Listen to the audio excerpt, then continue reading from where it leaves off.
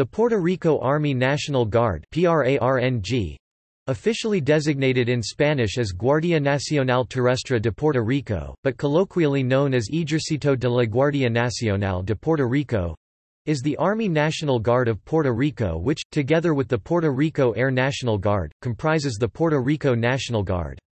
PRARNG is the ground component of the Puerto Rico National Guard under control of the Governor of Puerto Rico, currently Ricardo Rossello, that performs missions equivalent to those of the Army National Guards of the different states of the United States, including ground defense, disaster relief, and control of civil unrest.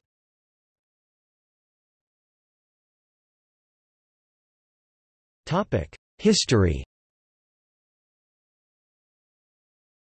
The Puerto Rico National Guard, like the National Guards in all 50 states, is a hybrid organization. National Guards are ordinarily under the control of state or, in the case of Puerto Rico, Commonwealth officials, but are organized pursuant to federal statute, and in wartime or other emergencies, Guard units may be brought under federal control.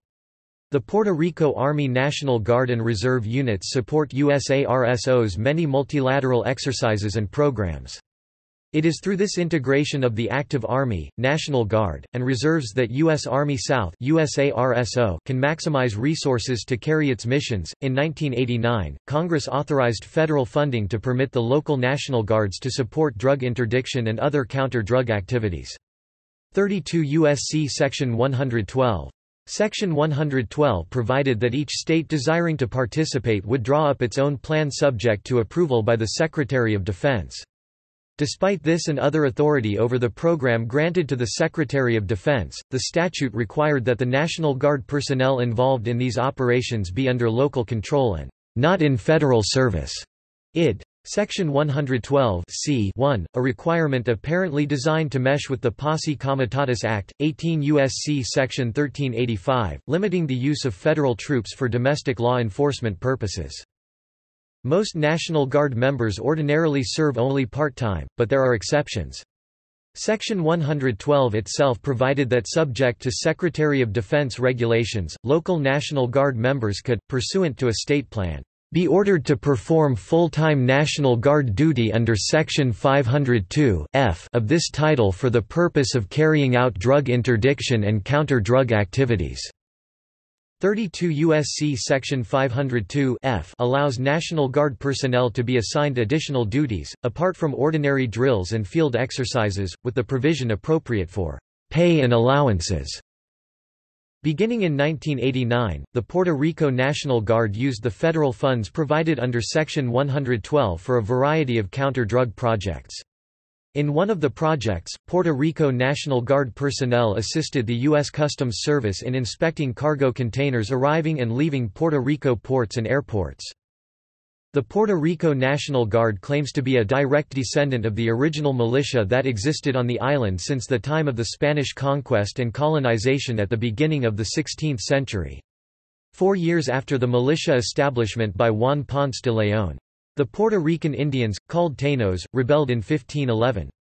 The Spanish men, mostly farmers and mine workers, had to quit their jobs to take arms and defend their adopted land.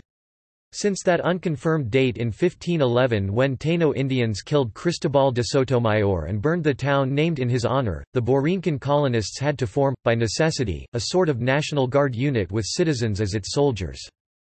The Militias Urbanas de Puerto Rico was first organized in 1693 and reorganized in 1765 as the Militias Disciplinadas de Puerto Rico. After the Lares Uprising of 1868, the Spanish, doubting the loyalty of Puerto Ricans, began to disband these companies, including the Compañía de Artilleros Morenos de Cangreos, a separate company of black Puerto Ricans. The militias are the direct lineal ancestors of two of today's Puerto Rico National Guard units, the 295th and 296th Infantry. The militias were replaced in 1871 by another similar organization, El Instituto de Voluntarios. In 1899, the U.S. Congress authorized the establishment of a military unit composed of Puerto Ricans, and in 1900 the Puerto Rico Battalion was established. Through successive reorganizations this unit became the Puerto Rico Voluntary Infantry, the Puerto Rican Provisional Regiment of Infantry, the Puerto Rico Regiment, U.S. Infantry and finally in 1920, the 65th Regiment, U.S. Infantry. The Puerto Rico National Guard eventually became the 296th Infantry Regiment, Alerta Esta, always alert.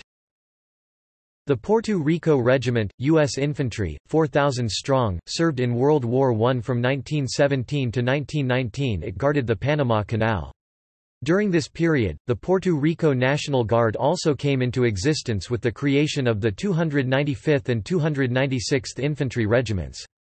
Additionally, several Home Guard units were organized and many other Puerto Ricans living in the continental U.S. served in mainland units that fought in Europe. Dark-skinned Puerto Ricans were placed in such racially segregated units as the 396th Infantry, the Harlem Hell Fighters, who fought under French command. Rafael Hernández, the famous Puerto Rican musician, composer, and his brother, Jesus, served in that unit's band. All told, 236,000 Puerto Ricans registered for the World War I draft and 18,000 served in the military. Although war plans did not call for separate infantry brigades in the United States, the War Department authorized a new 92d Infantry Brigade in the Puerto Rico National Guard to command forces there. The new headquarters came into federal service on 15 October 1940, but served less than 2 years without seeing combat. In July 1942, the Caribbean Defense Command inactivated the brigade and replaced it with the Puerto Rican Mobile Force. It has been estimated that anywhere from 250,000 to 500,000 Hispanics served in the armed forces during World War II. This represents a range of 2.5 to 5% of all persons who served during the war. Figures are imprecise because, with the exception of Puerto Ricans, data on Hispanics were not maintained. Over 53,000 Puerto Ricans served during the period 1940 to 1946. National Guard units from Texas, New Mexico, Arizona, and California had a high representation of Mexican Americans. The U.S. Army has never segregated Hispanic soldiers. The Puerto Rico National Guard was called into federal active service in October 1940, and assigned to the Puerto Rican Department in accordance with the existing War Plan Orange. Members of Puerto Rico's National Guard, of the present 65th USA Reserve Command, and of its ancestors, the 65th Infantry Regiment and the 1899 Puerto Rican Regiment U.S. Volunteers, were residents of the island. Approximately 200 Puerto Rican women served in the Women's Army Corps. Puerto Rico Army National Guard support to the Puerto Rico Police Department is the longest sustained support to a law enforcement mission in modern U.S. history. Targets are drug dealers and other criminal elements. The Puerto Rico National Guard has concentrated on the Homeland Defense mission by fighting drug-related crime on the island and providing humanitarian relief to the communities affected by the drug trade. The PRNG concentrates on support to domestic civil authorities, counterdrug operations and humanitarian assistance. During Operation Centurion in 1996, PRNG units and the police moved into 76 housing projects to arrest dealers and criminals and restore community order. Puerto Rico Governor Pedro Rosello created the program to reinforce limited Puerto Rico LE assets and drive out drug traffickers from housing areas. The secondary objective was to restore normalcy to communities through a coordinated security and social effort.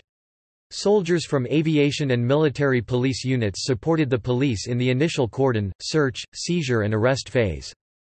Once the target area was cleared of identifiable criminal elements, infantry, artillery, engineer and maintenance personnel helped community agencies rebuild housing complexes, distribute antidrug literature, rehabilitate facilities and dispose of garbage. The program was a resounding success, and the PRNG's skills and resources were paramount. Unfortunately, in terms of active force integration, this wealth of operational experience was misdirected. The PRNG applied and exercised MOOTW doctrine, not conventional war fighting practices. They used valuable training days that could have been used for collective combat training. They also built close cooperation, reinforced habitual relationships and integrated with police and various social agencies not with AC combat forces. Operation Frontier Shield was introduced in fiscal year 1997 to test this concept in the maritime approaches to Puerto Rico and the Virgin Islands. This region was identified as the second largest gateway, behind the southwest border, for drugs entering the United States and provided an emergent opportunity to create an immediate and measurable impact. Operation Frontier Shield demonstrates the tangible positive impacts of interdiction in Puerto Rico.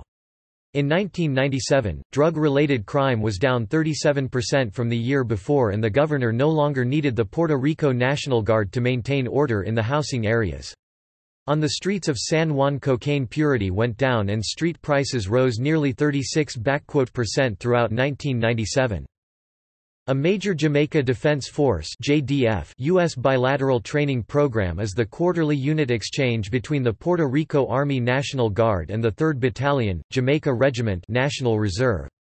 Under this exchange program, platoon-sized elements from each unit trade places for a 4-day period and participate in weapons familiarization and other small unit training.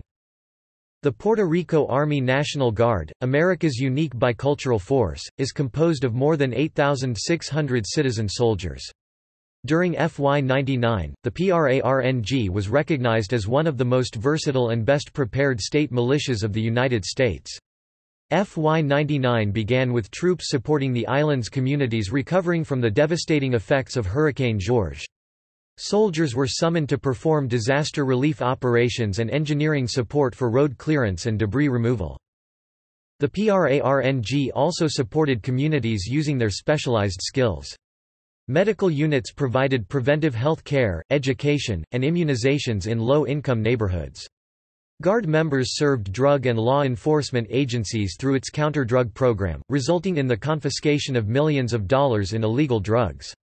The PRNG is the only organization in the U.S. conducting all 3 NGB-sponsored youth programs, Starbase, Youth Conservation Corps, and Challenge.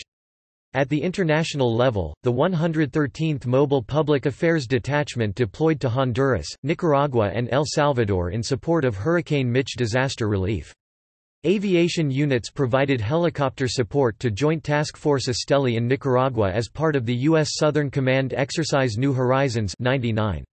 The PRARNG also commenced the State Partnership Program with the Republic of Honduras. Topic structure. Executive branch of the Government of Puerto Rico and National Guard Bureau and United States Department of the Army Puerto Rico National Guard and Army National Guard Puerto Rico Army National Guard 92nd Maneuver Enhancement Brigade 92nd MEB Headquarters and Headquarters Company 1st Battalion, 65th Infantry Regiment 1st Battalion, 296th Infantry Regiment 124th Military Police Battalion Military Police Companies Combat Engineer Battalion Several support elements 101st Troop Command 101st TC Headquarters and Headquarters Company HHC 125th Military Police Battalion 130th Engineer Battalion 130th NBN Headquarters and Headquarters Company HHC 130th NBN Forward Support Company FSC 1111th Engineer Company 1113th Engineer Sapper Company 1114th Engineer Sapper Company 162nd Quartermaster Battalion 192nd Forward Support Battalion 248th Army Band 292nd Combat Sustainment Support Battalion 3rd Battalion, 147th Aviation Regiment 191st Regional Support Group